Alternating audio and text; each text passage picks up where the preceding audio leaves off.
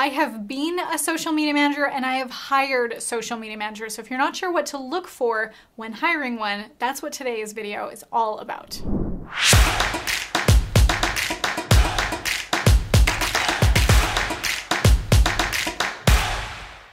First, let's get into the qualities that make up the best social media manager out there, because if you're gonna hire for one, you want the best, right? Then we'll talk in detail about the hiring process, including the 2 assessments that I give every single potential hire on my team that is so important to make sure that you're getting the right person. And then we'll talk about the differences and deciding whether you need a full-time member or if you just need project work. Speaking from experience here, like I said, I have been a social media manager and I have hired social media managers. When I first started my business back in 2016, I was a dental hygienist doing some social media client work on the side. And from there, I have scaled my business to 7 figures. I have a social media and video marketing agency where I've hired social media managers, and I have also had a ton of experience as one. So I know exactly what I'm looking for that I think might be really helpful to you in hiring a social media manager. For me, when I'm hiring a social media manager, first of all, I want someone that is a good writer. They're gonna be creating content for me on all these social media platforms, and being a good writer, of course, includes all the technical stuff and, good grammar and punctuation, but also the right messaging and being able to write in my voice or whatever the voice is that I'm asking them to write in. And this can be a really challenging thing to accomplish. I've had some social media managers that just nailed it and did it so well. Some social media managers that needed a little bit of practice and nurturing and coaching, which is totally fine.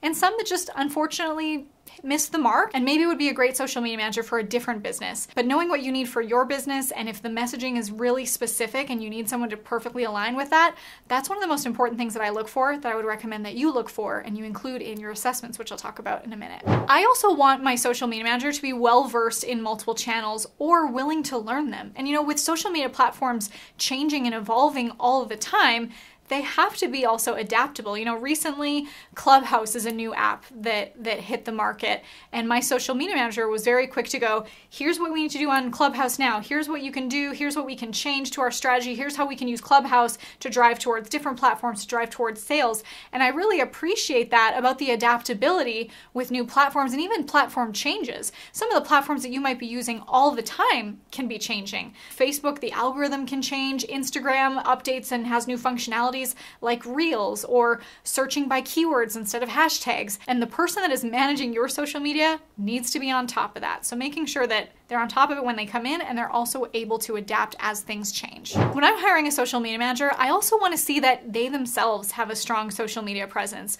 whether it's from their current social media for their own personal accounts, or if they can show me where they've come from for other companies that they might have managed before.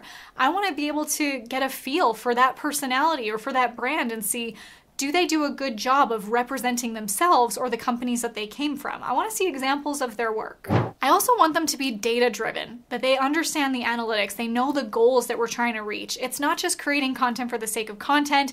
It's not just for creating, pretty attractive stuff. It's also about creating engagement, creating an ROI, knowing the metrics that are leading towards lead generation and lead nurture and lead conversion. If you don't have that, you're just publishing your face off and throwing spaghetti at the wall and seeing what sticks. Of course, we want to be able to test, but we also want to make decisions based on data. Now, I mentioned that with their writing skills, that's going to be super important for aligning with the brand messaging and the voice, but it's also the rest of the activities. Maybe it's the graphic design, maybe it's how they respond to comments. You want to make sure that they're using the language that aligns with your messaging. For example, if Disney put out a piece of content that was like violent, that completely goes against what you would imagine would be their branding and their messaging. It could be really damaging if someone that is controlling what may be the first impression and the continuous nurturing for your audience, you want to make sure that they're putting their best foot forward and holding your brand to high standards. And lastly, I want that person to be creative. I want them to come to the table with ideas, for them to be adaptable to how things are changing, and to make suggestions for what we can be doing for our content, for different campaigns, for how we show up, for how we respond and engage with our audience. So I want to see that they're taking initiative in that creativity and looking for opportunities to explore and test different types of content. So from everything that I shared, what do you think is the most important quality on that list? Let me know in the comments below, or if there's something that I missed that is a really important quality to you, I'd also love for you to share that below. Now, let me share with you my hiring process, which might be seen as a little intensive, but listen, I'm all about hiring slow and firing fast. If it doesn't work out, I don't want to waste time trying to make things work. This is my my business, I only get one shot. I want to make sure that I am putting my best foot forward, that I'm getting the right people on this team, that I am creating the best company culture, that I as a leader am bringing the best people together on my teams. So the hiring process is probably the most important to bring that together. Here's part of our hiring process. You can choose to take all of this or pieces of it. Maybe there's part of your hiring process that's working really well for you, and there's some things that you can consider here. So first of all, we of course put out our job description. We put it on Indeed.com or maybe Upwork or Online Jobs or wherever we believe that the best candidates for the work we need will be looking for a job. And we make that job description really clear. We put a clear description of the role, the requirements, the results that we expect so that they know, at the end of that 90-day probation period, here's what we expect that you'll be doing. And we have a very clear onboarding process too, that when we're working with these new employees, that we give them all the tools, all the skills, all the nurturing that they need to be really successful in their role, so that by the end of that 90-day probation, they totally have every opportunity to be successful and take initiative and grow in their role. Instead of in that job description just asking them to send their resume, we actually include a questionnaire form. And in the questionnaire form, we allow them to upload their resume. But the resume hasn't been the most important part. It is very important, of course, because we want to see the companies that they've come from, the experience they have, how long they were at those companies. If we look at a resume and we see people have been jumping around and never stick at a job for more than a couple months, that might raise some red flags for us. So we certainly want to see their resume, but we also on that questionnaire, we ask them some questions that would be typical first interview type questions so we can get them right then and there. We ask them about their previous experience. We ask them why they're interested in this job, why they might be leaving a previous job. We ask them what they know about the company. Now that has been a really interesting question to ask, because sometimes we get some really awesome answers that show that this person has done their research, that they really want to be part of their company, and it gives us the idea that maybe they'd be a really great fit for our company culture. Now, we've also gotten some answers to that question where we can tell that they don't even know who we are at all. They're less likely to move on to the next round of the interview process because I want to hire people that are true believers. I want to hire people that are so excited to work for our company, not someone that's just like blasting their resume to any job posting. We've also gotten some entertaining answers that had nothing to do with our company, so gave us a laugh, but also showed us they have no idea what we do. We want to work with someone that's really excited about working with us. So after we review their questionnaire, we make sure that their answers align with our values and our company culture. We look at their resume to make sure there's no red flags and maybe we're impressed with some of their previous experience. Then we'll ask them to get on a quick Zoom call with us so we can meet them face to face. Now, at this point, it might not be me getting on the call with everyone, especially because we are hiring so frequently. I let my HR department take care of that. And sometimes I don't even come into the interview until it's the final round. Or if it's a role that I don't directly oversee, it might not be me as the second interviewer on that. It might be someone else that manages that department. So on that Zoom call, we get to meet them face to face, see how their communication is, make sure that, we align in our communication. We've had some people that get on those calls, and although they did really well in answering the questionnaire, when we got to them face to face, the communication was a little staggered, or maybe they had a hard time keeping eye contact, or just it didn't align with what we were looking for in communication styles. So in that case, we would thank them and move on to the next candidates. If in this interview it goes really well, we'll ask them to do a test assignment. And usually we want this test assignment to be something that would take them like maybe 15 minutes, not something that's asking too much or taking too much time, but something that just gives us a sample of the work that they can do. This will give us a really good idea of if they were to be executing this role regularly, would we like this quality of work? Now, this also tests if they can follow instructions and if they can follow deadlines. This has been a place where people fall off too, because sometimes people just won't respond with their test or assignment and they miss the deadline completely, or there's some people who don't follow instructions and all, and it shows us, if they were to become part of our team, then it wouldn't be a good fit.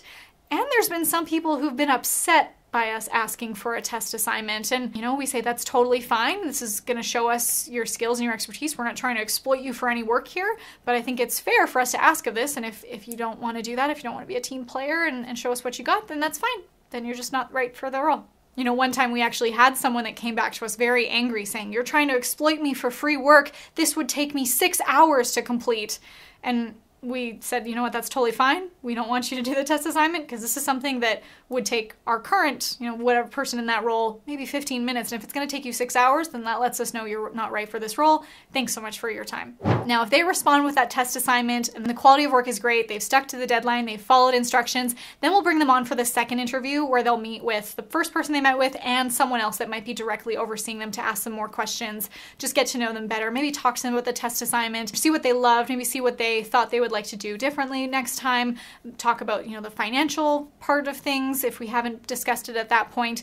And then if that goes well, we bring them to a second test assignment. And this is one that we want to take a little bit longer and we pay them for it. We want to give them an assignment that is a direct reflection of their role and see how well they do with that. And we've also had some people that unfortunately flunked out at that point that weren't a good fit, and some that showed us that we had multiple great candidates at this place. And it's the best position you can be in if you have a hard time choosing between your final candidates. That way you know that you're going to get a really great quality candidate to join your team. Now, before we get into the difference and how to know if you need someone full-time or just for project work, make sure that you subscribe to this channel. I'm providing videos like this every single week to help you grow and scale your business to 6 and 7 figures. Now, for me, sometimes I only need people who are just on for a project or just part-time little project work, or sometimes there's enough work that I know that it's going to be full-time.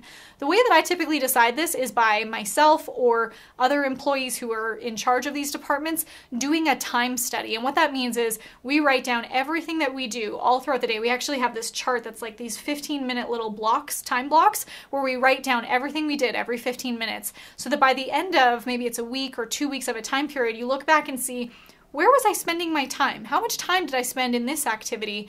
And how much time did I spend in, other activities? Where should I be spending my time? And if all of the time that you've spent in those other activities are enough to outsource, that gives you your answer there to find out how much time am I spending and does that equal out to being a full-time role for someone else? Because, it could be part of my role and maybe my assistant who's also doing some of these roles, or maybe I have another employee that's also taking on some of these that can combine into one full-time role.